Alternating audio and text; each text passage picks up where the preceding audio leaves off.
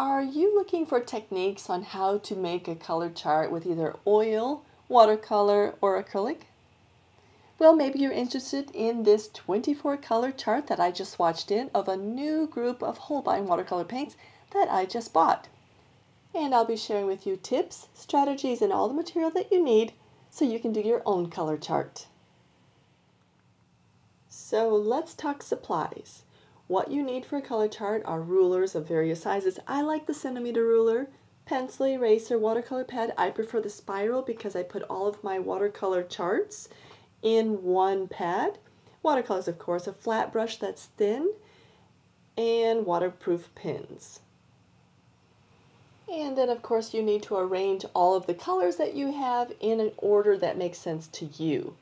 And for me, typically, I start with the yellow, move to the oranges and reds, over to the purple, blue, greens, and then the earth tones.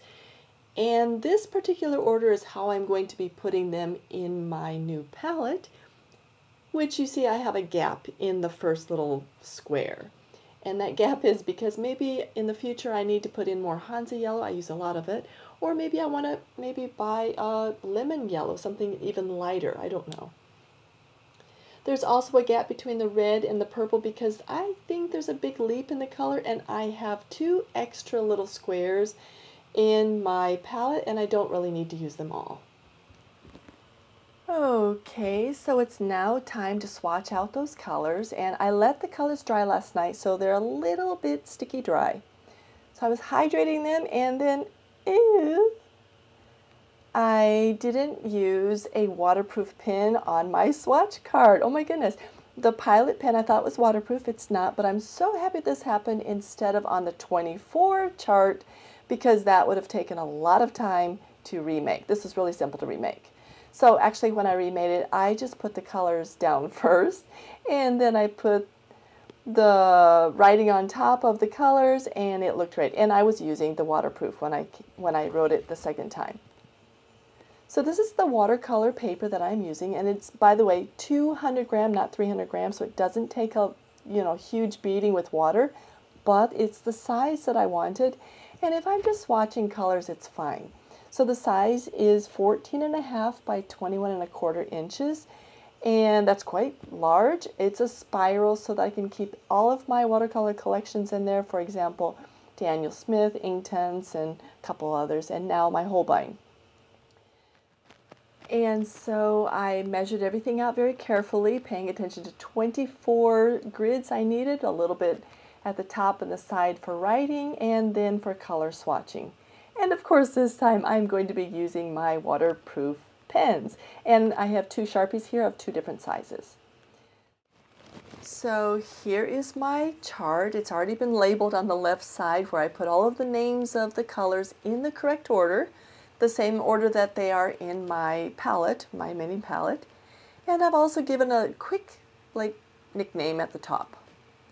Okay, so here's a trick when I am going to be swatching in those colors. Rather than use the palette and mixing on a plate for each one, I actually dot in, this is a 24 color chart, so I dot in 24 colors of one pigment. This is the Hansa yellow. And then for the remaining 23 colors, I just put 1 dot for each representative Hansa yellow dot. And here you can see the finished dotting process. And now what I'm going to do is just apply water for each dot and paint it in the appropriate square. And of course, before I can do that, I have to have the correct brush. And so here I have a collection of various brushes. I have a angle, a couple of flats. I have 3 flats actually. One is very wide, very thick. And then left in my hand, I have on the right a Princeton, and on the left is a Korean brand. But it doesn't matter the brand so much. It has to do with the appearance and how easy it is to use. And that Korean brand, which is the Wahong, is very thin. And so I can get sharp edges with it. With the Princeton, I can't quite get the same very sharp edge. Okay, so this is just blocking in the Hansa. This is the first one. And for the Hansa, I'm just kind of being careful to get in the square and just FYI, I put a little edging around each one so the colors aren't next to each other. There's going to be a white edge around each of those. And this is mixing in the deep yellow and the Hansa mix. And after each time I have to rinse my brush, and right here I just diluted it. And on the upper part I am going to do a diluted version of the same pigment. And right now I am getting a little bit more water on my brush because that particular swatch was a little heavy in pigmentation. So I did a little bit of lifting there. So on the left, once again, I am going to have the heavier pigmentation, and on the upper part it's going to be more pastel, so we can see what it's like to have a diluted version. I use my color charts all the time.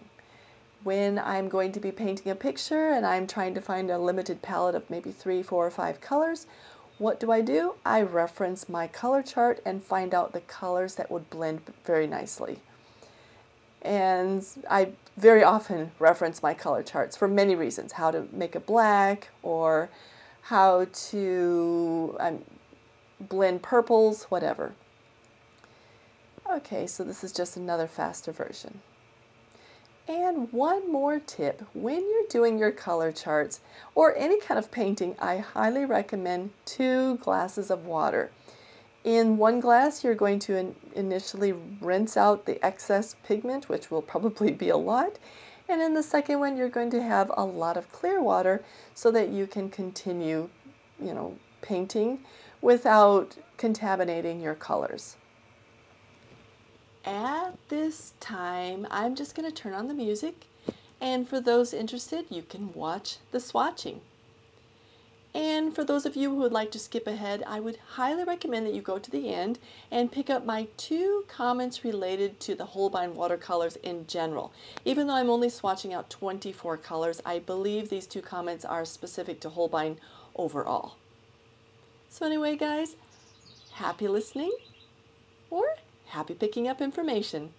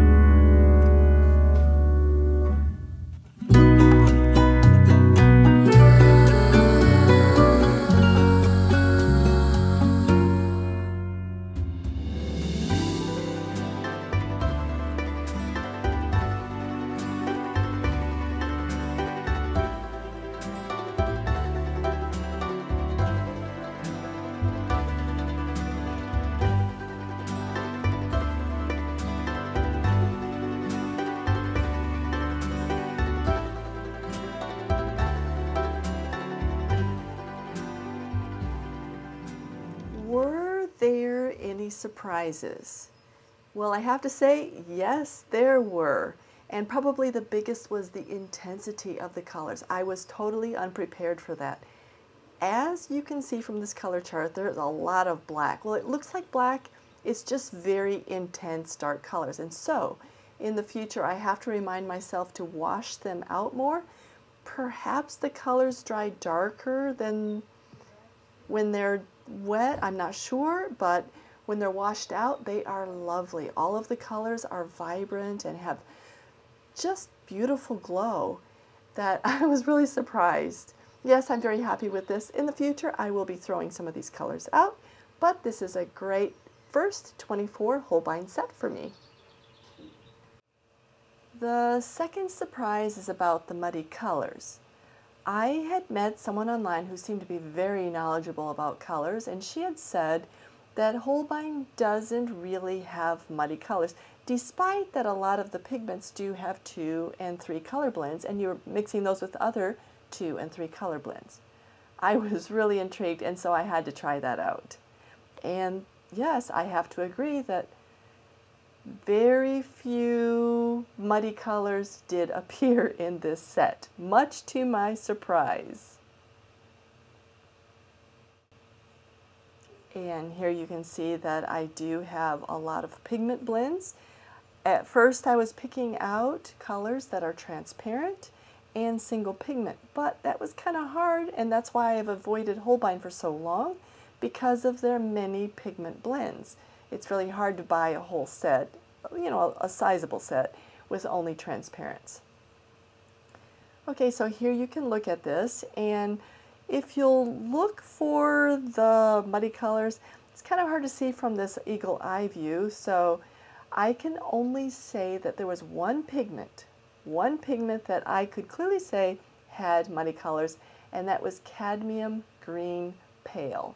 And there were just 3 or 4 that I would consider to be muddy, and those are blends of the red. All of the others are dusky or earthy, but they still have a vibrancy, and I wouldn't call them muddy at all. And so, yeah, I would agree with this lady that Holbein doesn't really, from my 24 color swatch, have many muddy colors. Hi guys, I hope you've gained some information about Holbein watercolors or color swatching. And if I missed some information that you already know related to Holbein or watercolor swatching, please make comments below. Also, for those interested in color theory, which is related, I have a video on analogous colors. Maybe you would like to check that out, and I will link it right here. And guys, I will see you again.